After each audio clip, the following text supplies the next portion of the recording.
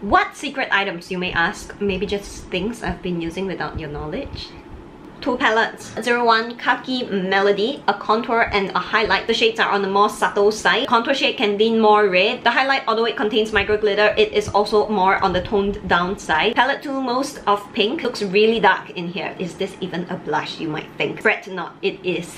Unlike its name, Most of Pink, it is a more light peachy beige, lively and cute vibes. Highlight in here is also much brighter, has more of that silver pigment, so it gives you a much more blinding glow. S01, the Lauder palette, I used it to create this look. Main shades in this look, I used these two. It was only until today when I swatched the entire palette that I realized that the two shades that I used previously were the least performing ones. S02, the more everyday palette, I have it on my eyes today. I have this on. Only one color shifting shade, this white shadow. Extremely average shadows. They are patchy and they can come off a little less pigmented than I would like. The only redeeming factor in this palette might just be this color shifting shade. This palette is they are held together by a magnetic plate at the bottom, so you can remove these shadows individually. Concealers in shades P01 and S1.5. A formula that is a little bit thicker and can be a little bit drying. Coverage, I would say, however, not too bad because probably because of how thick it is. Everbet Watery Nourishing Foundation. I love this stuff. Oh, shade P01. This one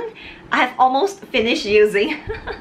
They offer two types of foundation, one for dry skin and the other for oily skin. The one I have here is the one for dry skin. Doesn't give a matte finish, neither does it give a glowy finish. It gives a finish of somewhere in the middle. Soft and supple, natural finish. Two single eyeshadows from Dramo. PK00, a soft baby pink. Other than using it as an eyeshadow, I use it as a blush sometimes. Can also use it as a matte under eye highlight. WT00, the white shade.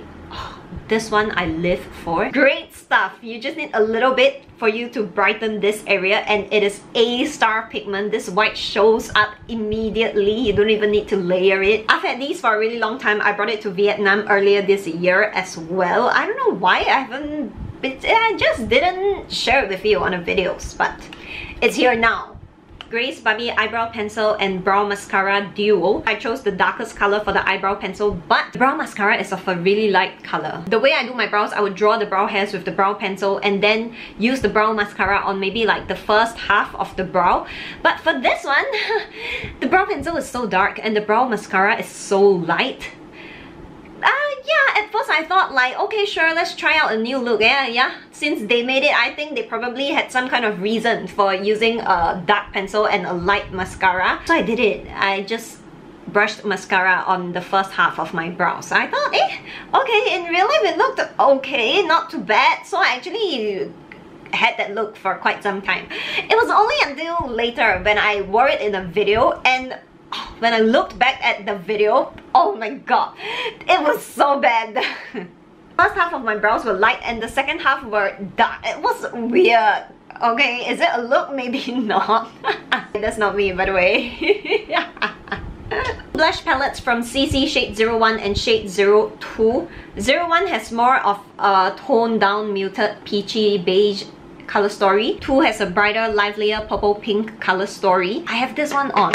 This one here and this one here, but it's a very slight difference. I mixed all the shades on this side. It has a hint of orange for whatever reason. Is it my eye or this? This I have not tried though. Powder blush from Original Artist.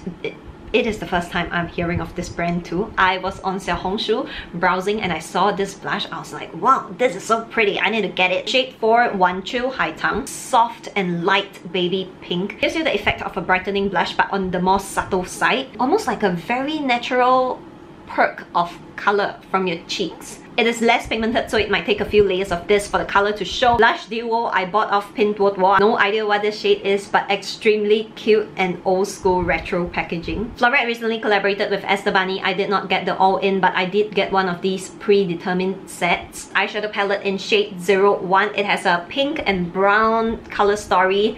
Very everyday. Swatches look a little bit promising this time, huh? This pink is more of a silver sheen. This seemingly brown brown, has a little bit of pink tones in it.